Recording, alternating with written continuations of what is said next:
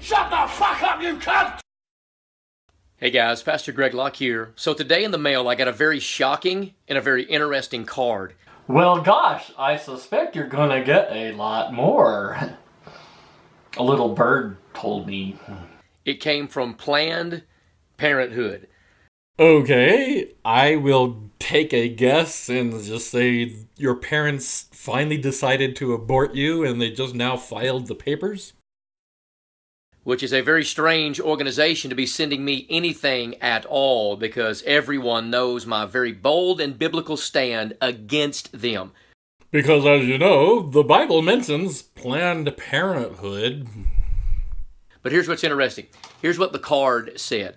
Dear Greg Locke, Planned Parenthood Federation of America is pleased to let you know that a generous and thoughtful donation has been made in your honor by... Let me guess, it was Jesus H. Christ. What do you mean I'm wrong? And then apparently the hater's name was Krista Ginsburg in Houston, Texas. What do you mean, hater? This person made a donation to Planned Parenthood in your name. That is not the act of someone who hates anyone. It is an act of kindness and generosity done in your name. Could it be that the name sounded just too Jewish to you? And it doesn't say how much it was. And then sincerely, the Richards lady that runs Planned Parenthood. But at the end of the day, it doesn't matter how big or how small it was. It was an absolute waste of your money. Helping poor people have healthy, happy babies is a waste of money?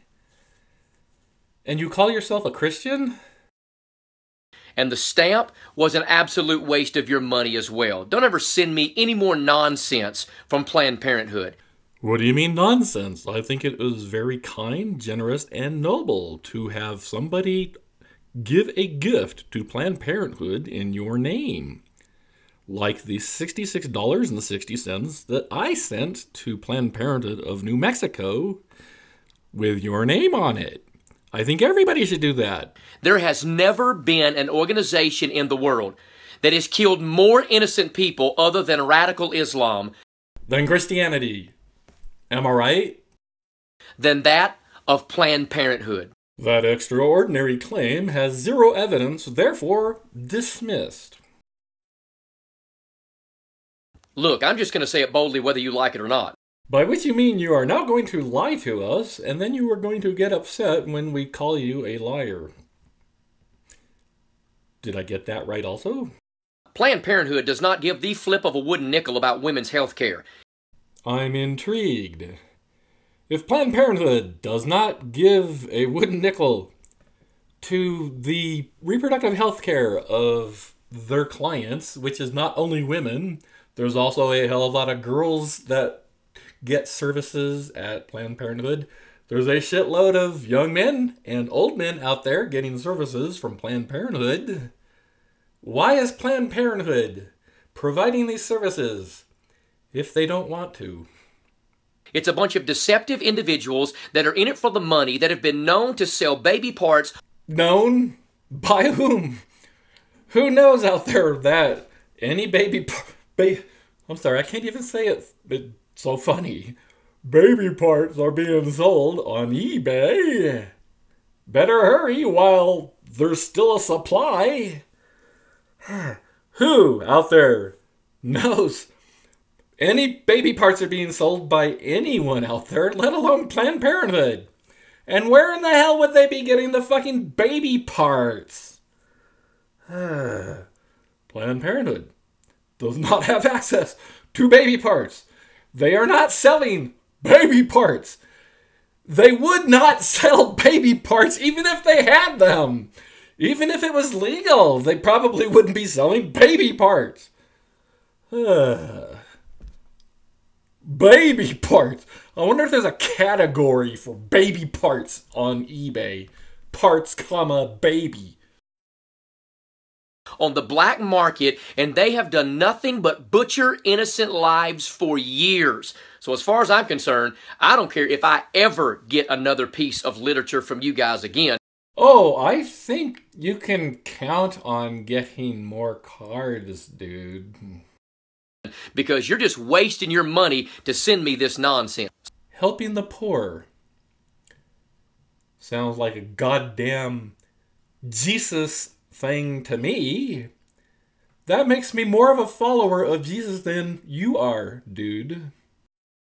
So if nothing else becomes of this video, I at least want everyone to know that Pastor Greg Locke has absolutely, positively, teetotally nothing to do with Planned Parenthood, and I don't want my name associated with this wicked mess. Based just on reading the Christian Testament and Jesus' teachings attributed to Jesus, I think he would be on the side of Planned Parenthood. They offer very low fee services for poor people, girls, boys, women, men. They all go there to get reproductive health services that they cannot afford anywhere else. Jesus would give those 2 thumbs up and 2 holes in his palms or wrist. See what I did there? Jesus would probably be telling his alleged followers, go fund Planned Parenthood. You know, if Christians actually followed the teachings attributed to Jesus, we would have a hell of a lot better society. Just save your stamps, Planned Parenthood, because every time you send me a thank you letter... Yeah, and from what I can tell in the social media, dude, you're going to get hundreds. Everyone in this room is now dumber for having listened to it.